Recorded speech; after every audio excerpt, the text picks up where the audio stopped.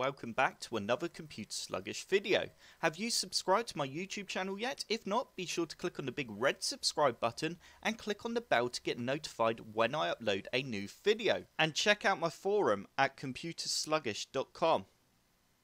In today's video, I will be showing you how to enable pointer trails in Windows 10.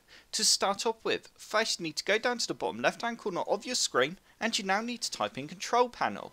We now need to open up Control Panel and you now need to change the view by from category to small icons.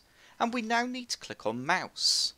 We now need to go across to pointer options and you now need to click on display pointer trails. You now have two options, short or long. I'm just going to put it in the middle and press apply. And as you can see, I now have a trail behind my mouse cursor. I hope this tutorial has helped. If it has, hit the like button below and subscribe for more Computer Sluggish tutorials. Don't forget to check out my social media channels and forum.